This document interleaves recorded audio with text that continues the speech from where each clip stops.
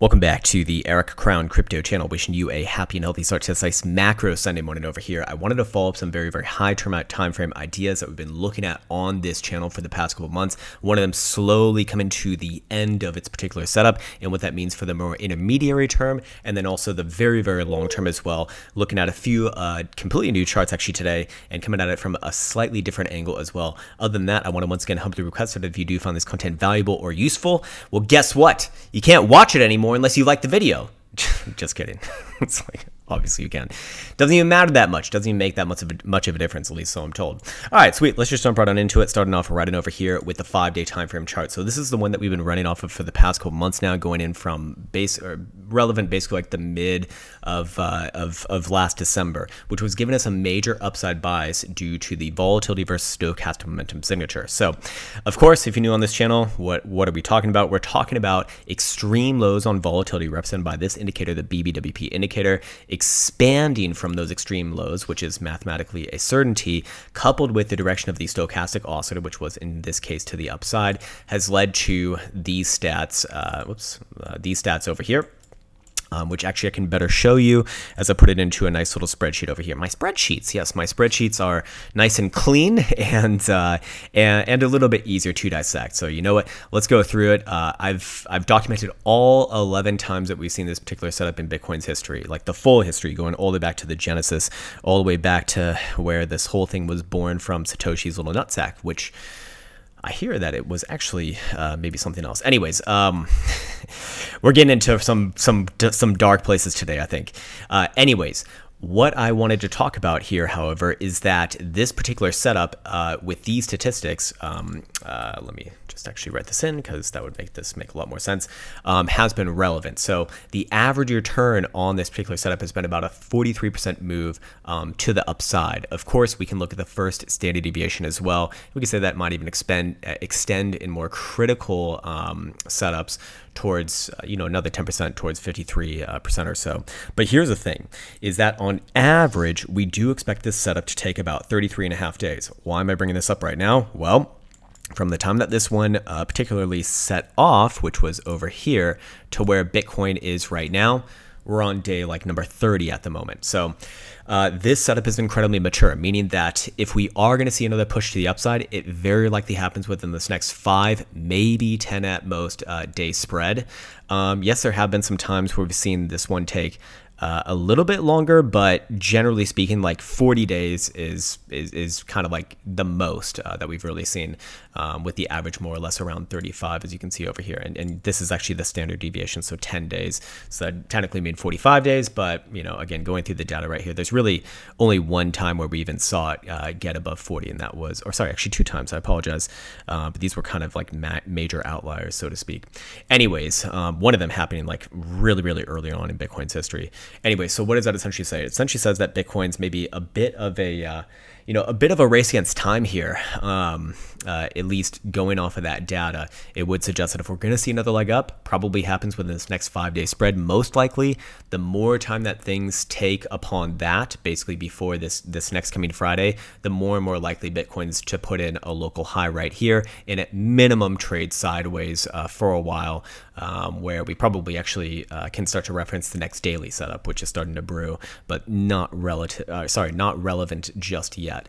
So let me just reference my notes over here. Okay, yep, all right, we got that. And here's the thing, also kind of playing into that analysis that, Bitcoin's in a bit of a race against time. Dixie, the dollar index, which typically trades inverse of risk assets, Bitcoin included, especially on the higher term timeframes, is starting to put in a major low. In fact, this past week was the first time that we've really seen Dixie actually like have a strong close into the end of the week, bouncing off the 0.5 Fibonacci retracement from basically where this rally began back on over in like May of 2021. So, I am looking at this starting to put in a low here. These things probably going to take some time, especially after, basically like 1, 2, 3, 4, 5, 4 months of just straight downside. Like, it's not going to be 1 week. It's probably going to trade sideways here for a little bit. But after that period, I would be looking, more than likely for risk assets, including Bitcoin, to trade at least sideways and probably try some downside as well. So that would kind of play into the time analysis that we're looking at over here.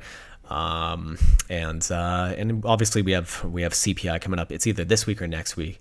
Realize that my computer's batteries, well, it's going to be a race against time for me as well, baby. Let's see if we can fucking do it.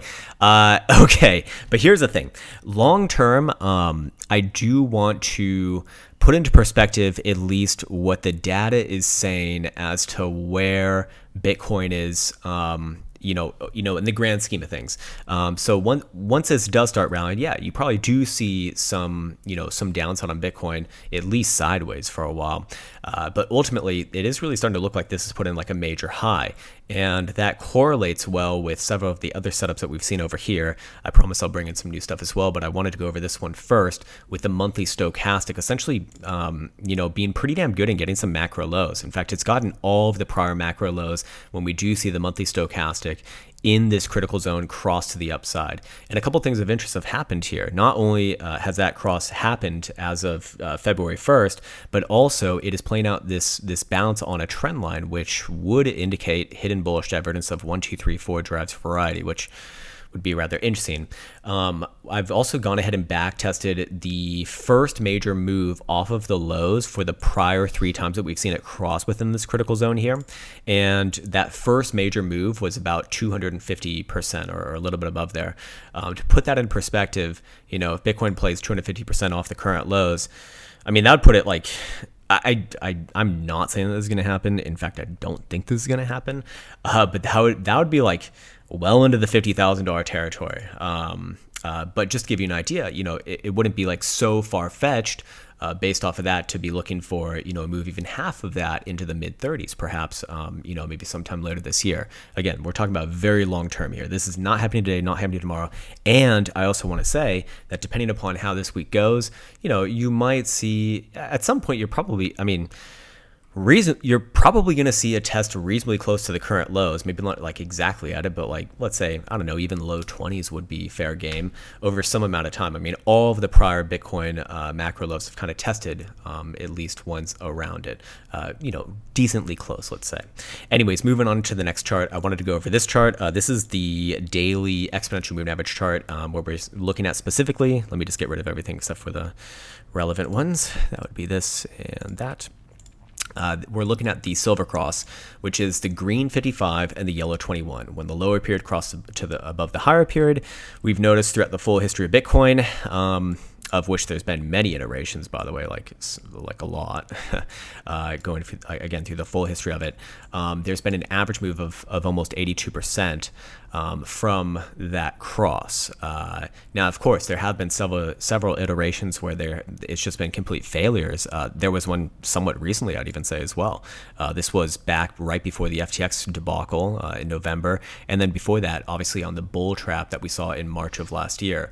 But you'll notice that these and all prior ones that were bull traps were relatively low percentage moves before turning back down. To put this into perspective, this current move from the cross happening over here to our current high is about 31.5%. So kind of, a lot greater than those prior ones. So I do think that kind of suggests that it's less likely. Not impossible, but less likely. And again, if we're going off of the average move here, again, from that cross given, let me just measure this out properly. Okay, boom, it happened like right. Yes, happened right here. What would like 80% on top of current price action look like? That would put Bitcoin in the heart of $30,000 territory, which is actually, pretty damn close to the 618 fib right there. So, another area of interest as well. Other than that, as I reference my notes again, let me just make sure. Okay, we've got that one. Yeah, the falling pizzas here. I'm not going to even reference that. I really do not like patterns in general. Sometimes they work, sometimes they don't. This one over here obviously worked, and maybe this greater one works as well. And that one does have a measured move, like significantly higher. That would be closer to that $50,000 area. But that's not my main way of doing it. I look at most patterns as Jesus toast. I look at most things as Jesus toast, honestly. For better or worse. But hey, if it works for you, more power to you. I'm very happy that you're making godless amounts of money. Like, does that even make sense? I don't know. Just a shit ton of money. Okay, whatever. If you're fucking happy with it, who cares? Who cares what someone else's opinion is? Anyways, something new that I want to speak about, or it's maybe not necessarily new, but we haven't spoken about it in a while, is the net unrealized profit and loss over here, which We have seen, again, throughout all, macro lows, print relatively similar reads in this light blue color. That would be the actual nupple. Yeah, this first one in 2012 was like, extremely lower than the past three, but obviously Bitcoin was a lot younger at that time. Within the context of the past three, the one that we just saw over here was the third lowest actually. You could even probably draw a trend line there as well, some good old Jesus toast lines, but ultimately it gives us an idea that, hey,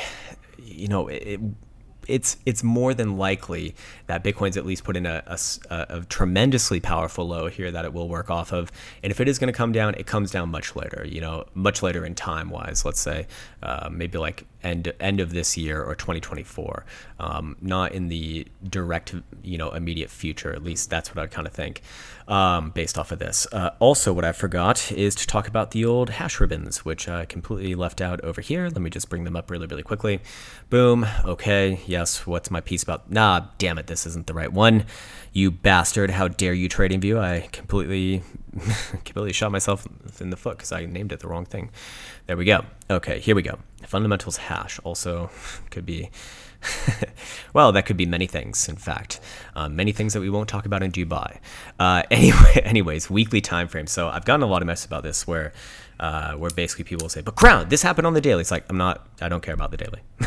Don't care about the daily. The weekly, being a higher time frame, does have better confirmation with these signals. Anyways, what is a signal, you might be asking? The signal is this: when the hash ribbons signal a blue buy indication over here, the prior low to that blue buy signal has been a low that has never been closed below ever again in all of these past iterations, except for one. Which one was it? It was the most recent one, by the way.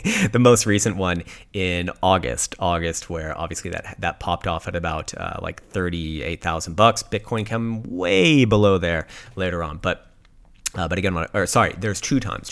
That time, and then obviously the time and then the time over here in 2019, that was off of the Rona dump. Bit of an outlier, you might say, bit of a black swan, but still two times out of I think it's like 18. So again, just looking at these sort of things does make me lean towards the side of, hey, if Bitcoin is going to get a major downside move, it's probably going to be a higher low. It's probably going to be an opportunity. So then for the last thing that I want to go into, the monthly chart over here, a few things with this one. One, we do see that the monthly jewel has officially turned, or it's trying to turn light cyan, which would be a full-on signal, I suppose, but it has confirmed a full-on white signal, which obviously needs to, precipitate the light blue signal. The last few times that we've seen this, what do you know? Oh, they've been literal macro. It's not even that it was the macro low. Like the macro low was already in, and upside pressure started to amount. Same thing over here with the monthly RSI having hidden bullish divergence. And in this case, again, it almost marks off the same areas in one case before, in one case a little bit after, but you get the idea. Anyways, that has also confirmed as of last month's closure as well. In fact, even the quarterly, which is not closing at the end of this month, it'll close at the end of March going into April, is also going to be printing potential hidden bullish divergence, assuming that Bitcoin closes anywhere here or higher. Even if the quarterly even closes above like 25,500 bucks, I do think it'd be difficult not to look at that as a setup for Bitcoin going into the mid, maybe even deep 30s in the next following quarter. Anyways, I think that's a good place for me to be leaving off on this particular video. A little bit on the longer side, but I hope that this was in some way helpful, giving a bit of perspective on the more immediate term, and then threading that into the higher term timeframes. Because if things do come down, again, I do think that it's more than likely to put in a higher low than not, and that's even a question that remains to be seen in the short term. Like I said, this next week, if we're going to see if there is going to be continuation, it's most likely this next week. Oh, and I forgot to talk about what would the targets be? For fuck's sake, man, totally goofed that one up. We've already made it to the average, but the first standard deviation would be where? Where would that be? Do I already know where it is? Well, yes I do, because I've done this a million fucking times. Like mid to low $25,000 territory. There you go. All right. As always, forgot to shill ByBit. ByBit's got their shill link in the description below. Great place to get wrecked on because they got 0% on maker fees for derivative contract orders. Yeah, now it's my time to say, as always, or what do I say? I don't know. Goodbye. Take care. Much love, and see you hopefully soon.